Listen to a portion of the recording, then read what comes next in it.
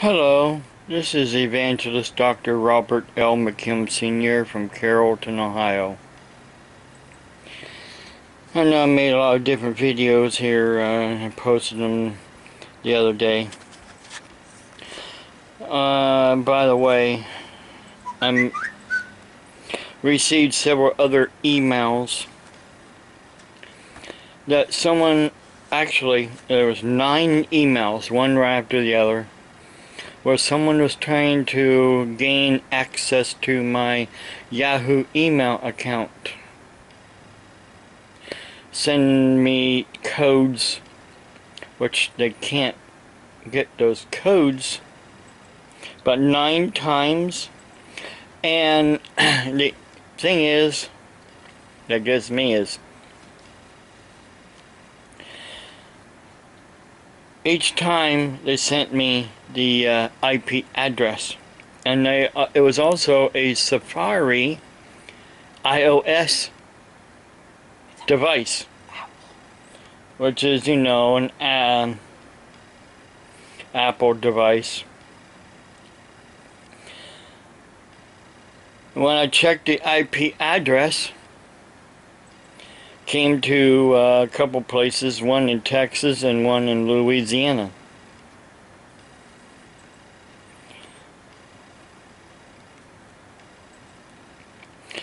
So that goes to prove, I got the proof that people in other parts of the United States are trying to hack my email, trying to hack my Twitter.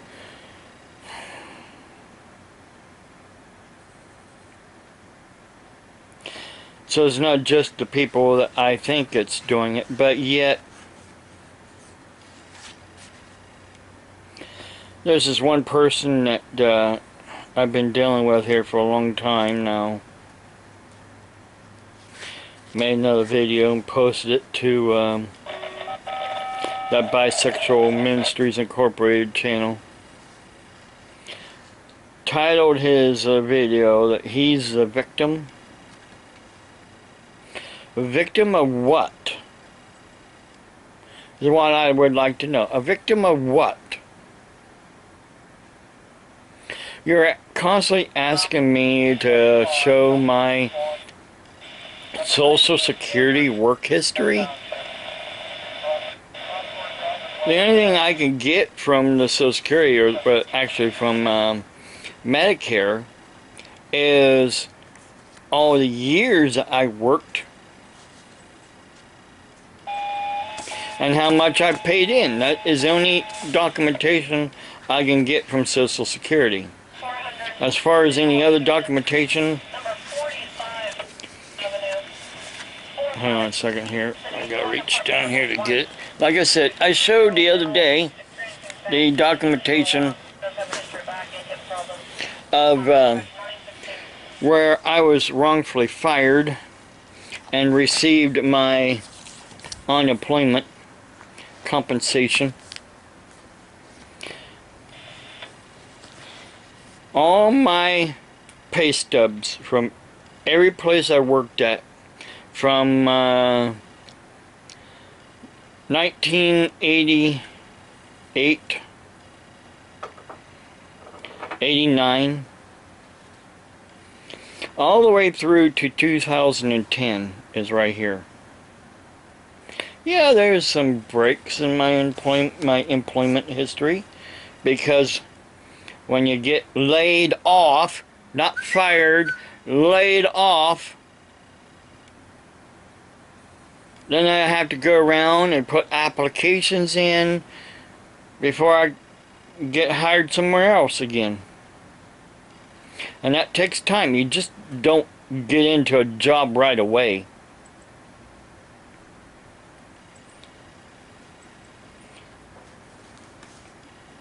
But evidently he's never been laid off or had to go and put an application for another job. And I guess according to him, nobody else in this world ever had been laid off and took them time to find another job. You just go from one job to another job, you know. or you keep that job. According to him, you keep that job forever because they like you so much. Actually, he probably did more than that to keep his job. You know, kiss some other people's whats.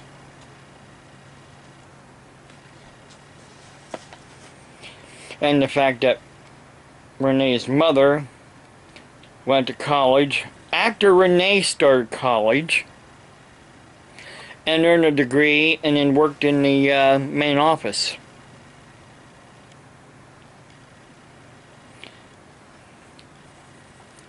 There on Fox 8 here this morning, they got a horse, police horse that did some line dancing on a video, and they're going to talk about it here in a little bit. So I want to finish my video here, and so we can watch this. Renee, sitting here, got up here this morning. See, Renee is up when I'm doing on my videos. Where is Renee's mother when this person is doing his videos? Well, he did this video in the garage without his shirt on, showing his cross tattoo on his chest. So I don't need a cross, because I bear my cross every day. I bear my cross because of all the hatred that you people dish out towards me in my emails, on Twitter, on Facebook, on my YouTube channel. All the hatred you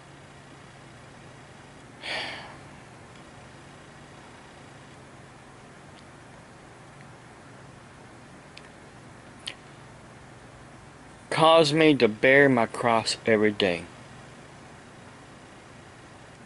And that's what Jesus said, bear your cross daily. He didn't say wear your cross daily, he said bear your cross daily.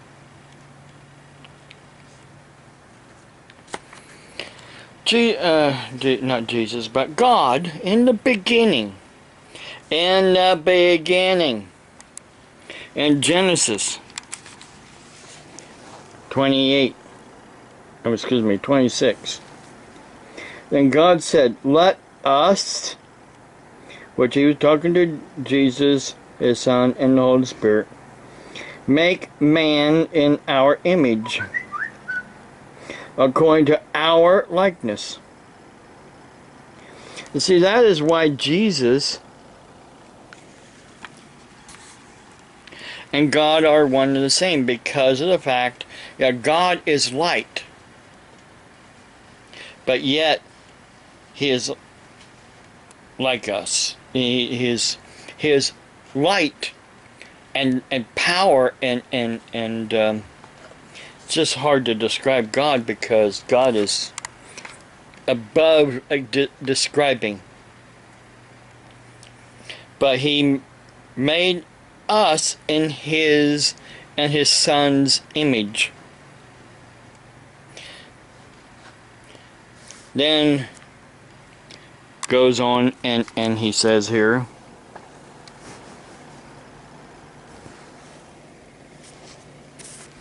so God created, let me get this, God created man in his own image. In the image of God he created him, male and female he created them. Then God blessed them, and God said to them, be fruitful and multiply, fill the earth and subdue it, have dominion over the fish of the sea, over the birds of the air, over every living thing that moves on the earth. Then down here in Genesis 2, God says, and the Lord God said, it is not good that man should be alone. I will make him a helper compatible to him. That is course, woman. A woman is compatible. A woman is the only thing that is compatible to man. Not man and man. Now, a lot of people are like, oh, Jesus, I believe in Jesus. I don't believe in the Bible. I only believe in Jesus because Jesus is love and God is love. God loves everyone. He even loves the sinner. He loves our sins, and he loves us when we're gay, and he loves, I mean, come on. He loves you, but he hates what you are doing. And all throughout God's Word, it says he hates what you do. Jesus. See, a lot of people says, well, Jesus was gay. Well, if he was gay, then why did he say that marriage is between a man and a woman? In Matthew 19, Jesus says, and he answered and said to them, have you not read that he who made them in the beginning made them male and female? And he said, for this reason a man shall leave his father and mother and be joined to his wife, and the two shall become one flesh. So then they are no longer two, but one flesh. Therefore what God has joined together, let no man separate.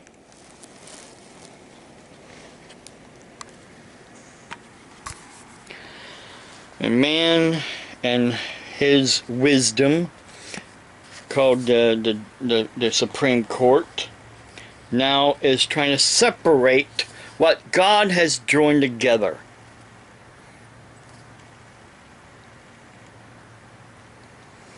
See, something I would like to say too is that in Luke 17, excuse me, Luke 18, Luke 18,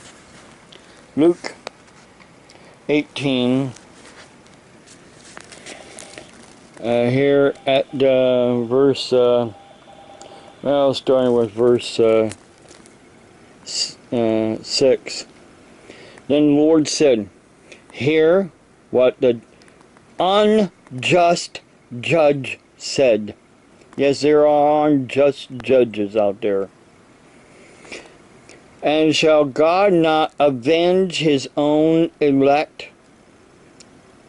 Which elect means chosen, who cry out day and night to him, though he bear long with them? I tell you that he will avenge them speedily. Nevertheless, when the Son of Man comes, will he readily find faith on the earth? One more place here. As soon as I find it, I got marked here. Where do I got marked? Excuse me, I got my bookmark here. Okay, here we go. Alrighty.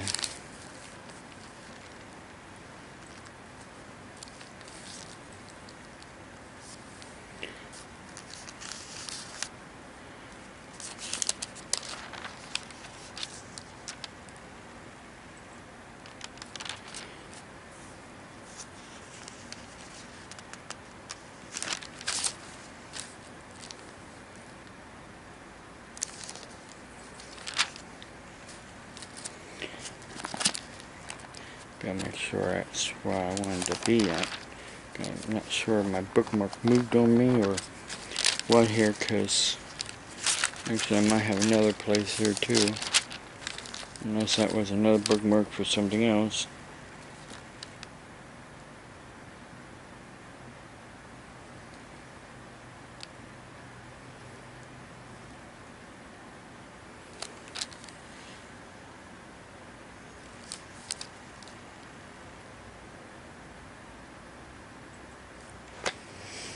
I think that's where I wanted to be. Trying to find where I wanted to be at here. I think it was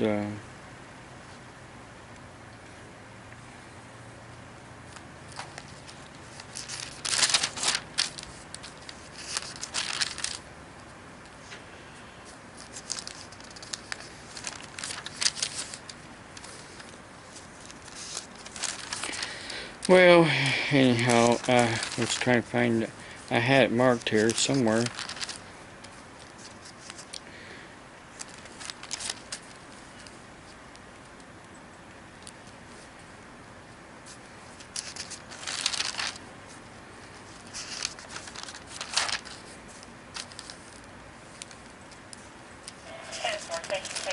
I'm looking here for it again. I had it marked here.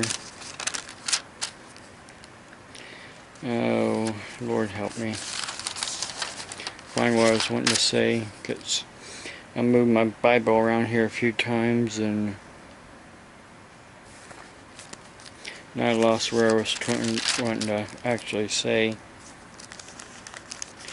I had it marked here.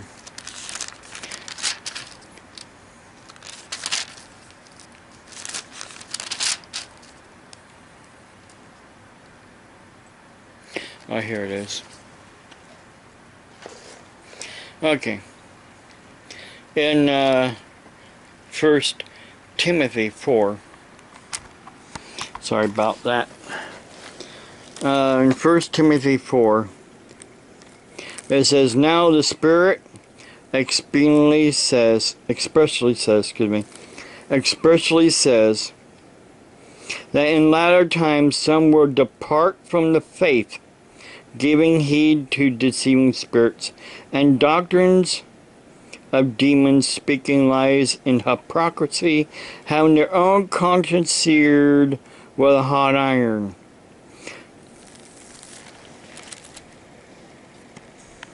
In the last days there will be people departing from the faith. I've been reading certain stories here on the internet where more and more people are departing from the faith.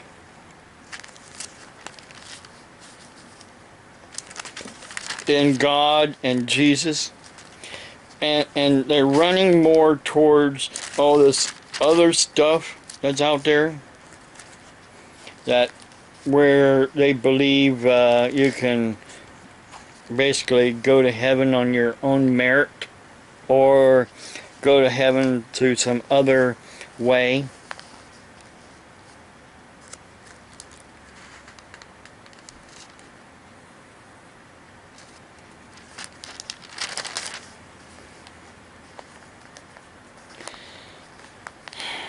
And you've heard it said that Jesus will come like a thief in the night. Why will he come like a thief in the night? Why will he come as a thief in the night? And for who will he come as a thief in the night? I need to move something here so it's not in my way. My arm's hitting it. It is for the dead church, because the dead church is asleep. And when a thief comes, they come at night to steal from you. And Jesus says here in Revelations 3, and he's speaking to the dead church. "I will come upon you as a thief, and you will not know what hour I will come upon you. He who overcomes shall be clothed in white garments, and I will not blot his name from the book of life, but I will confess his name before my Father and before his angels. He's talking here about the rapture, or the catching away. He will come like a thief in the night for the dead church and catch away the ones who overcome. And who does he says in Matthew 24? And again, I read also in Luke 18. Who is he coming for? The chosen, the elect. Not just the Jewish people. Not the entire church. Sorry to burst all your Christians' bubbles, but unless you're born again and your name's written down in the Lamb's Book of Life, you're going to know whether or not when that time comes that you are the elect. Actually, when you are the elect, you can feel it in your heart of hearts. I wanted to show you something else too. That this is a book that I, of course, purchased from a Christian bookstore years ago after I became ordained. Kind of hard to see it. It says Christian Minister's Manual, but you can see it a little bit better here on the inside information. And it has everything to do with wedding ceremonies and funerals and Christian counseling and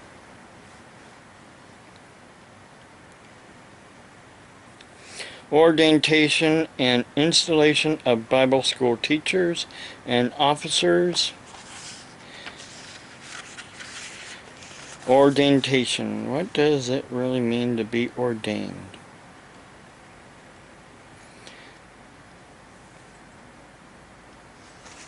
See, has about orders of services. Ordination of a minister. Ordination of a minister. And it says, whoops, lost my page here because I'm trying to hold on to the camera and read this too. Through granting ordination, or ordination, some people say, to the church, to the Christian ministry, a local church publicly commands the ordain to the church at large. The ordination is the church's declaration that one has earned their confidence and enjoys their endorsement as a minister of the gospel of Jesus Christ. Of course, I think this is where that guy was getting a lot of his information. But again, as I had said in another previous video, I guess Paul did wrong when he ordained or appointed Timothy by laying on his hands on Timothy. That's all that's required. Jesus said, when two or more are gathered in my name, I am there with them. That's all that's required. 2, 3, 4. And Jesus is there. And Jesus is the one that gives us the authority. Today, everybody wants to be praised by somebody else. And that is what it's all about.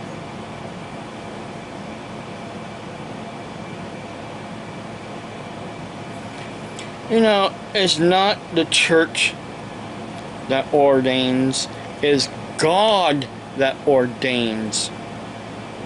God ordained me through another minister that was a minister of the Universal Life Church.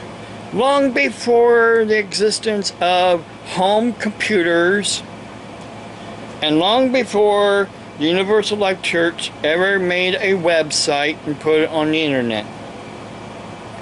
And if you want to go and believe what the Universal Life Church Monastery and Universal Life Church Seminary has to say, you know, goes to show what kind of fools you really are.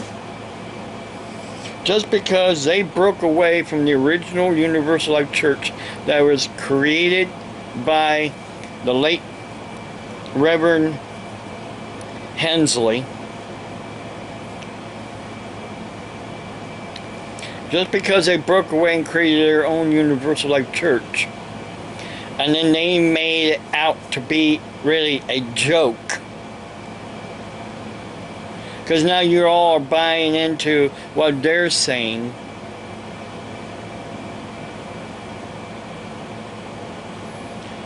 Goes to show the time and the age that we are in today is the last days that Jesus said, "Will I find true faith on the earth when I come?"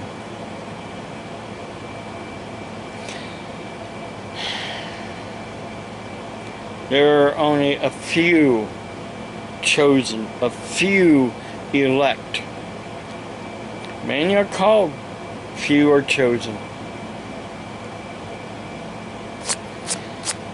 There's been so much going on too. Dr. Brown was attacked, verbally attacked, and ended up in the police station in Jerusalem yesterday, I guess it was,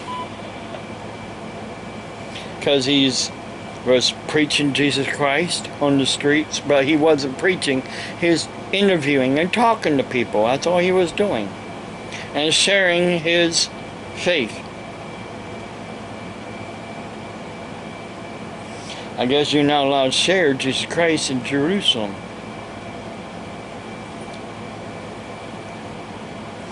But yet, a lot of people keep preaching that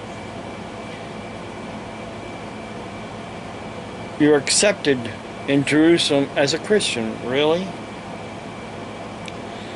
Well, anyhow, I've said enough as it is. Almost 30 minutes of me preaching here and talking about God's Word, the truth of God's Word.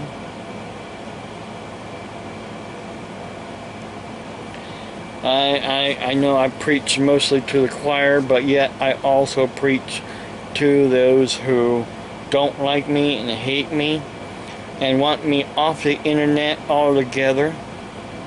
But sorry for your luck, unless someone comes to my door with a legal court order to stop me from preaching. Of course, it would be illegal. No judge in his right mind will order somebody to stop preaching unless you lie to that judge and say, "I'm threatening you," which I'm not. Of course, then you're going to take this video and you're going to chop it up and make it say what you want it to say. But the real video is still on my computer and saved somewhere else off my computer that you cannot get into. So go ahead, be my guest, chop it up, do whatever you think you have the right to do, which you don't.